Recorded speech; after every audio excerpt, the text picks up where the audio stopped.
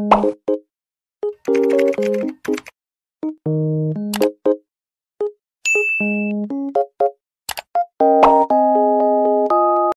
everyone! Miss Janine here, your grade 7 science teacher. For our today's science tutorial, we will discuss the Earth's natural resources.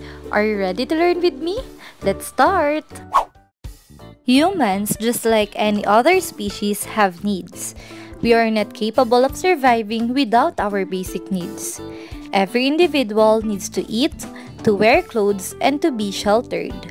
All the things we need to survive, such as food, water, air, and shelter, come from natural resources.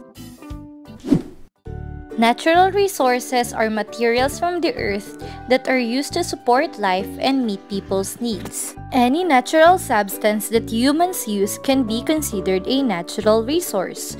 Natural resources are used to make food, fuel, and raw materials for the production of goods.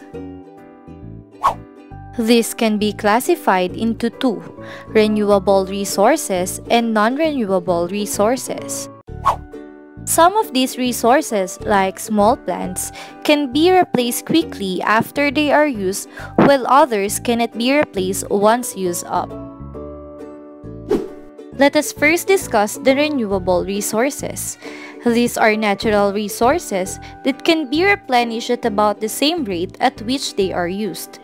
However, can be depleted if not properly managed or conserved. Renewable resources are air, sunlight, soil, and water. Animals and plants are renewable resources as well. People often waste natural resources. Animals are overhunted, forests are cleared, exposing land to wind and water damage. Fertile soil is exhausted and lost to erosion because of poor farming practices. If resources are carelessly managed, many will be used up. If used wisely and efficiently, however, renewable resources will last much longer. Through conservation, people can reduce waste and manage natural resources wisely. Here in the Philippines, we are blessed with renewable resources. Some examples are the Cagayan River, also known as the Rio Grande de Cagayan, which is the longest, largest, and widest river in the country. The river supports the lives of numerous endemic and endangered species like the Luzon bleeding heart pigeon, Philippine eagle, and a rare fish called ludong. Another one is the Taal Lake, which is of international importance because it hosts two types of fish that can be found only in this lake. These fish are oceanic fish in the ocean, commonly used for food internationally, that have adapted to this high sulfur but freshwater environment. The Philippines is mostly mountainous. The highest point is Mount Apo in Davao, which is 2,954 meters above sea level. It is covered by a forest of tall, tropical hardwoods. Two subsidiary peaks nearly match its height. A forest is a large area covered with trees grouped so their foliage shades the ground. Our forest serves as habitats to varied species of animals. Different species of plants also serve as food, construction materials, raw materials, for other production ornamentals, and for many other purposes.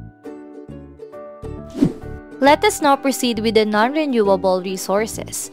These are depleted more quickly than they can regenerate, and once used completely, they are gone forever. These resources, such as coal, natural gas, and oil, provide heat, light, and power. Non-renewable resources are those natural resources that cannot be replaced at all. Fossil fuels like oil and natural gas were formed over millions of years.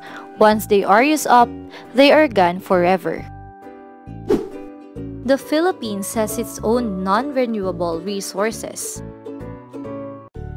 Our country is very rich in minerals such as metals and non-metals.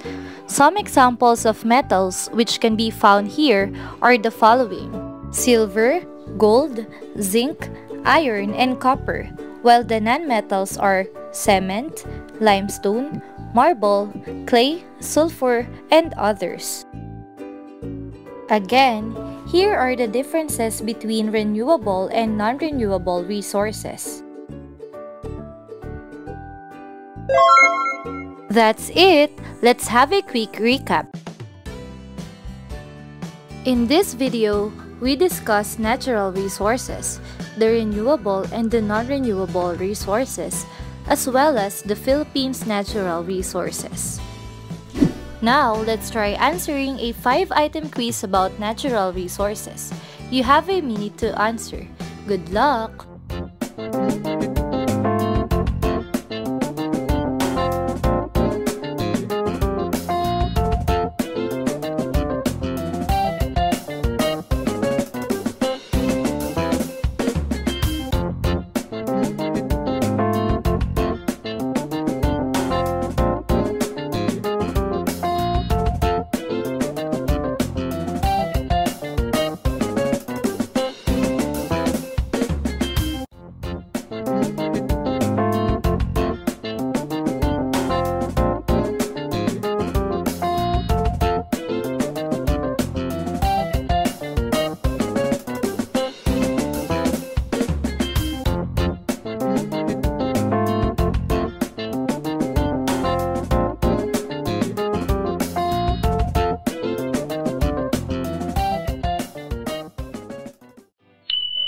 Time's up! Let's check if your answers are correct.